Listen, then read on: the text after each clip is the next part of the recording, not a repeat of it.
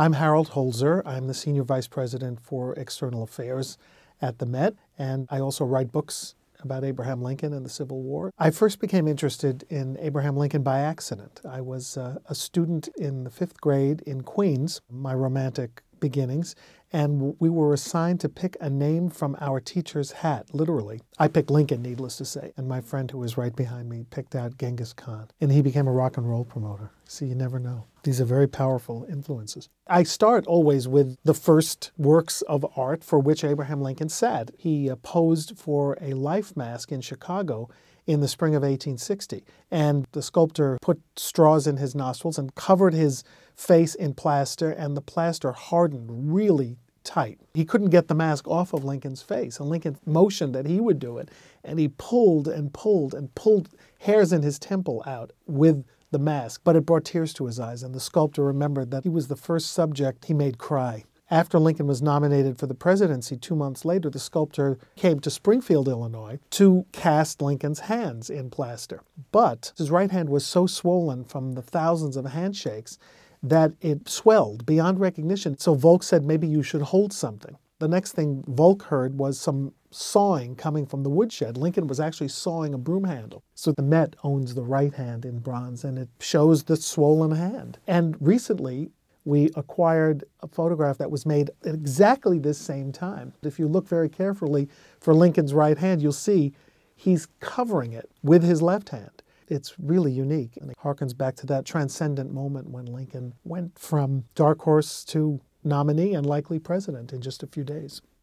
Of course, the country was changing rapidly, and we talk about the political climate being so heated these days. It was much more heated in 1859, 1860.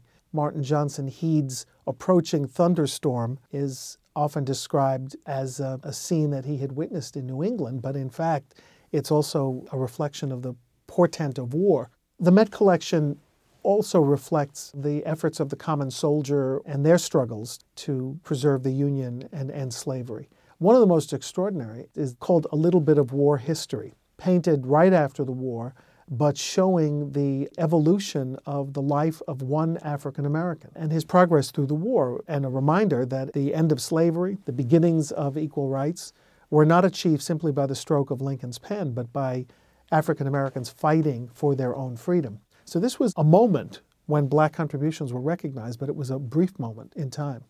On the other side of the coin, we have the veteran in a new field. You get the feeling, or I do, that the wheat is a symbol for the return to prosperity. Yet at the same time, he's using a scythe, and one cannot help think about the Grim Reaper, and that reminds at least this viewer of the fact that so much blood had been shed in the war to make this renewal possible.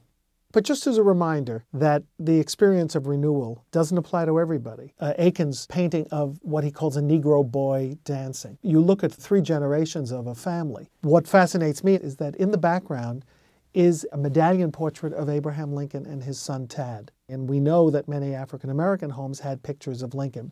But what is it saying to us that it's not just Lincoln, it's Lincoln and his son?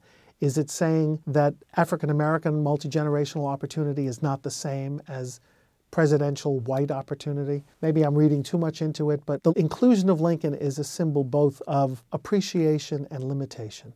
Talking It Over is not a Civil War painting, and it's not a Lincoln painting. You've got 2 people discussing life, but darned if the older fellow on the left is not the spitting image of George Washington. And on the right, the younger, bigger, and maybe a little bit more vigorous farmer bears an astonishing resemblance to Abraham Lincoln. To me, it's about American history and its first 100 years. These serious, reflective pieces, I think, they give assurance that this is something that's still in the public mind. There was glory attached to the war, but at what incredible, unfathomable cost? How long did it take us to deliver on the promise of equality and opportunity? The debate continues, and it's a good reminder to see it through the lens of artistic tradition and experimentation.